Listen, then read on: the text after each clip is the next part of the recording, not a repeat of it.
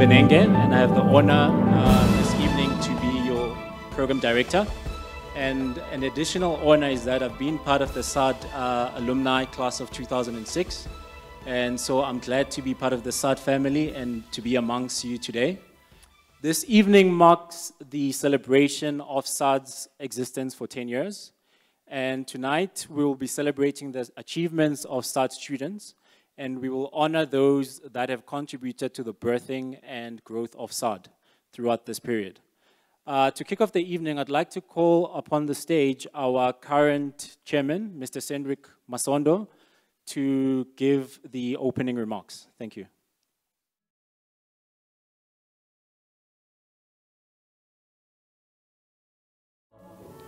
2014 is the most important year in the history of our country, as we are celebrating 20 years of democracy.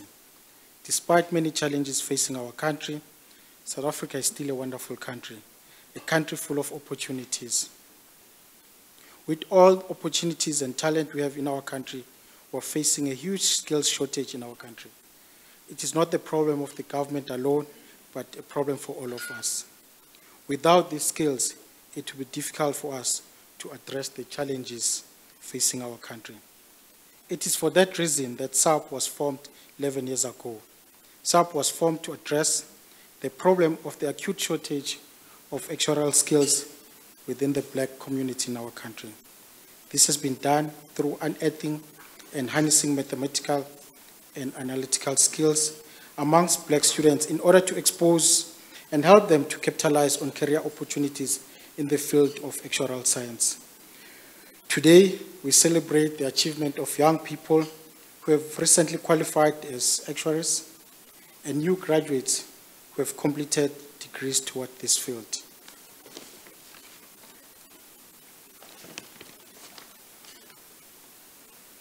We at SAADP were proud to have consistently contributed to capacity building in our country for the past 11 years through investing in the development of actuaries.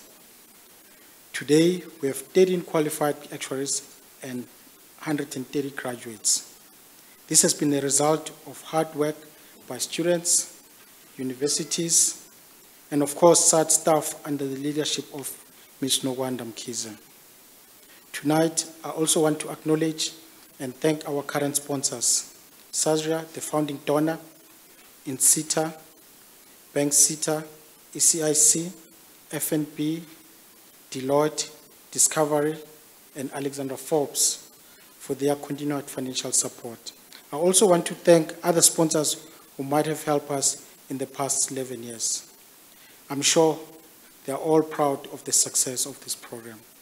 It is important to make the right choices in life. In many critical situations, such as among options for schools, university, profession, or spouse, it is not enough to choose. One needs to go a step further and remain dedicated to the cause. Tonight, we'll witness the talent of our country as we celebrate the success of our future leaders. To our alumni and recipients of the awards, you've stayed the course and remained determined until the end. Congratulations for your achievements. To our distinguished guests, you're most welcome. Please relax and enjoy the evening with us. Thank you. The funny thing about our profession is that although it's small, relative to other professions, if you think the number of actuaries in the world compared to the number of accountants or the number of engineers, but it's also vast as well, in that as a South African actuary, you can apply your trade easily anywhere in the world. And I think I'd like this message to go out to especially the new SAADP alumni members, that truly the world is your oyster, because although you can be born and bred in South Africa, your bread can be buttered anywhere in the world. And,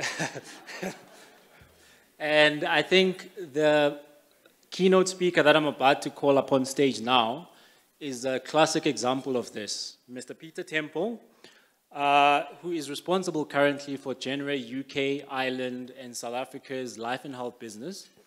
Prior to joining Genera, he was employed by Southern Life Momentum and was a member of the executive committee of the merged company at the time. He has a Bachelor of Business Science in Actuarial Science, and he's a fellow of the Institute of Actuaries. He's currently the president of the association, the Actuarial Society of South Africa, and he is the chairman of the Society's Education Board. So Mr. Peter Temple, if you'd kindly join us on stage, please.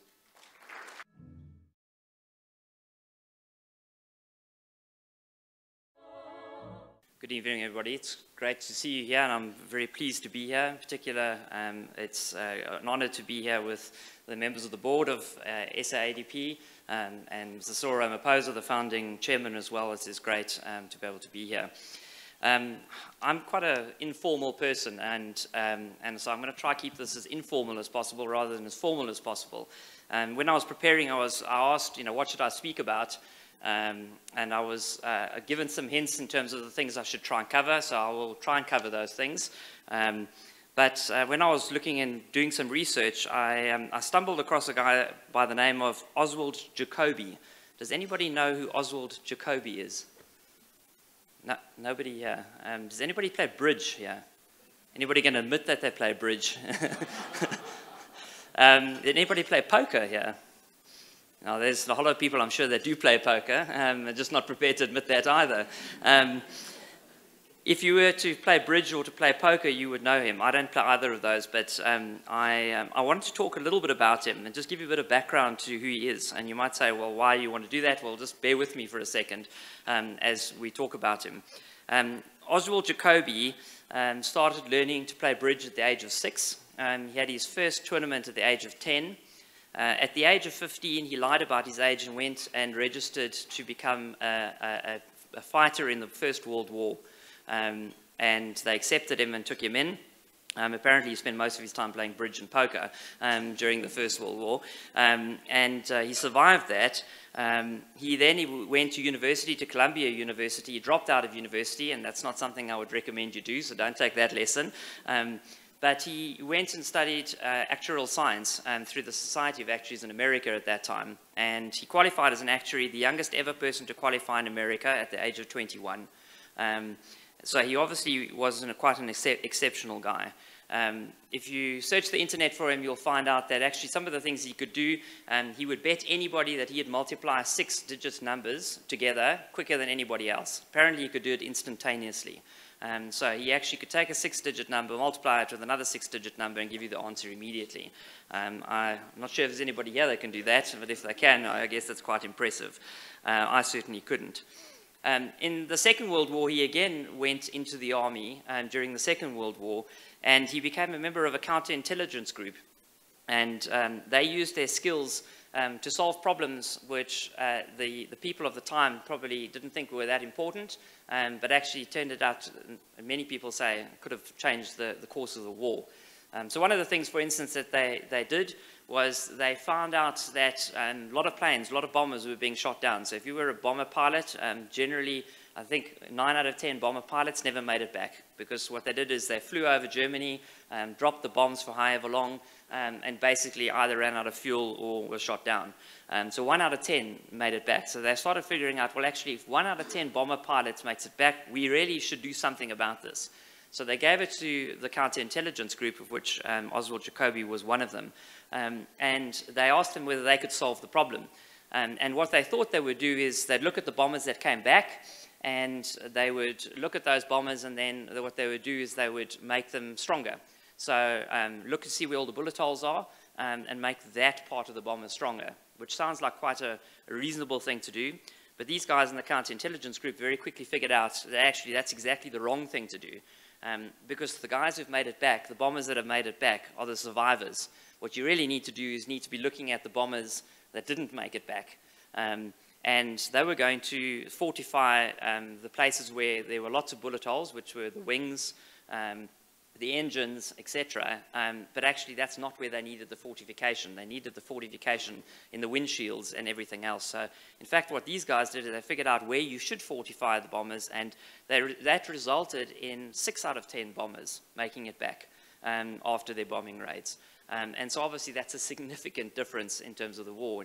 And these were guys who were, and one of them was an actuary who was doing this. Really changed things in the long run. Oswald Jacoby also, he wrote 17 books. In fact, you'll find many of them today still available. If you play poker or bridge or anything else, you will find that he's one of the foremost people. He wrote 10,000 articles on these things as well. And he was an actuary. So what did I tell you about Oswald Jacoby? Well, I told you about him for 3 reasons, and I would like to touch on the 3 reasons because I think they affect all of us as actuaries or aspiring actuaries here today.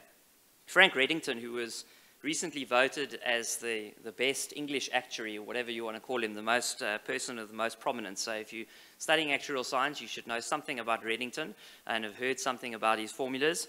He said an actuary who is only an actuary is not an actuary. An actuary who is only an actuary is not an actuary. And I think that's sort of one of the strongest messages that I want to give to you today. In fact, an actuary is not just about the skills that you will learn, the technical skills that you will learn. In fact, it's the application of those skills into many different fields. And so that's the first thing that I think is quite important. So if you look at the life of Oswald Jacoby, he took his actuarial skills and he applied them into the fields of poker and bridge. And hopefully you won't all do that as well. But the reality is you can apply these skills into many different places. And I'd really encourage you to think of yourself like that. I consider myself, even though I'm the president of the Actuarial Society, I consider myself to be first and foremost a businessman and secondly an actuary. My actuarial skills have given me a skill set that I can apply in the business environment in South Africa and wider fields. But it's not the actuarial set itself that matters to me. It's given me a way of thinking. It's given me an approach to solving problems. And that's the way I would encourage you to think about your actuarial skills. Don't let the word actuary define who you are. Rather, be defined by who you are and have your actuarial skills as part of that.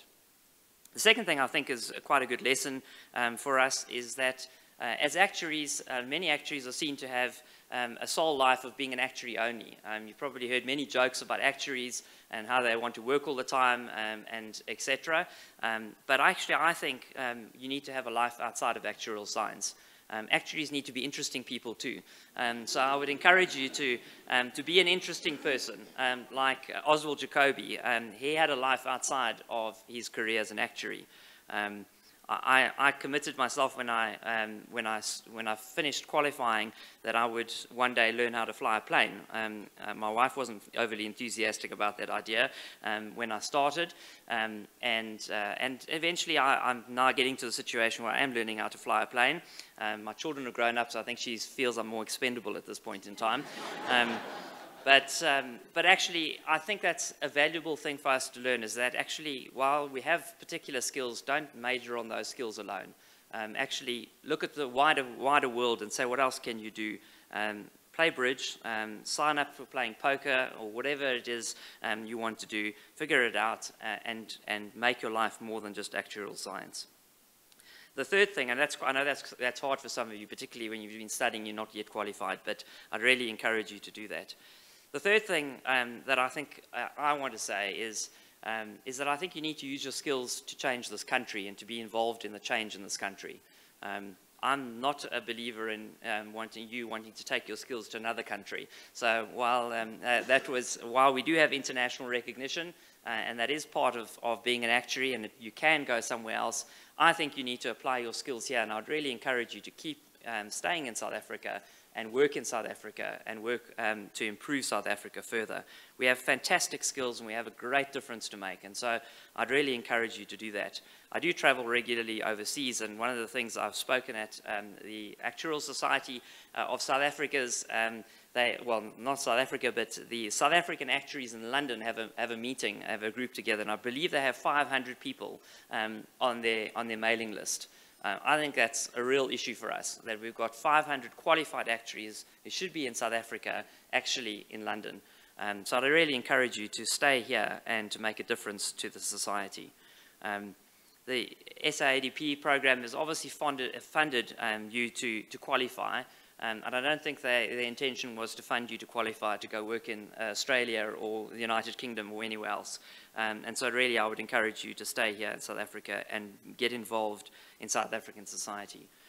If you were at any of the conventions, the Actuarial Society conventions recently, you would have heard some of the plenary speakers talking to us and encouraging us. Trevor Manuel spoke at our convention 2 years ago, and he encouraged us to get involved in education in South Africa. We have a great role to play, particularly in the side of maths education. There's opportunities for us to get involved in government things. We, as the society, have been involved in demographics. We've been involved with the National Development Plan. We're involved with discussions with Treasury, and there's been a call for us to be involved in various places, including municipalities and other places. And I think we can use our skills in those places, and I really would encourage you to do that. So those are the three things I wanted to just to highlight for you. If you hear this today, you probably are an actuary. I know there'll be one or two exceptions to that. And if you might be sitting here and saying, well, actually, I'm still not convinced that an actuary can make that much difference and does make that much difference in South Africa. So I thought I'd sort of finish with one particular fact. The one particular fact that I wanted to mention was that in South Africa, 50% of institutional funds are managed by actuaries. I don't know if you know that. I don't know if you knew how much institutional funds are in South Africa, but that's roughly 1,000 billion rand. So that's 1,000 billion rand. That's 75% of South Africa's GDP, and that is managed by actuaries. So we have a significant responsibility in the country with regards to investments.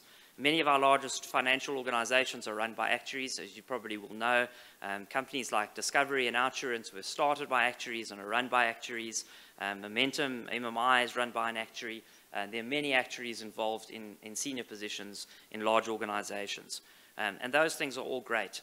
And the nice thing about it is we're now making inroads into wider fields as well now.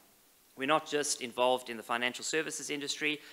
Quite recently, Vodacom phoned up the Actuarial Society, and we're looking to hire 30 actuaries to be involved in their business, and they're looking at their numbers and being involved in their analytics of their business. It's a fantastic opportunity to be involved. One of the people who's involved with the SAADP program, FNB, they currently have 100 actuarial students working in FNB, whereas in the past we had no actuaries working in banking. Really, the employment scene for actuaries has significantly grown. I'm very pleased to say that I'm not aware of anybody who's unemployed as an actuary. The last time I said that, somebody came to me straight afterwards and said, I'm unemployed. So I'm probably going to have a list of you coming up afterwards. But actually, interesting enough, when I did engage with the person, it turned out actually they were unemployed, but they had 3 job offers to go to Johannesburg, and they lived in Cape Town, and they didn't want to move to Johannesburg. So I think that's sort of pushing the limits of unemployment. But the reality is there are lots of opportunities for actuaries. Somebody asked us, in fact, we had a meeting with the Department of Higher Education, and they asked us how many actuaries is enough for South Africa. And we said, we don't know, but we know what we've got now is not enough. There's plenty more space for actuaries. There are plenty of jobs available. And in fact, the fields are growing that you can be involved in. Data analytics is one of the biggest fields of growth in the world at the moment. And actuaries have great data analytical skills. And we could actually be dominating that field if we had the people to be able to fill it. So you have a great future, really, looking forward. Qualify as actuaries for those of you who are not qualified, stay in the country and make a real difference here.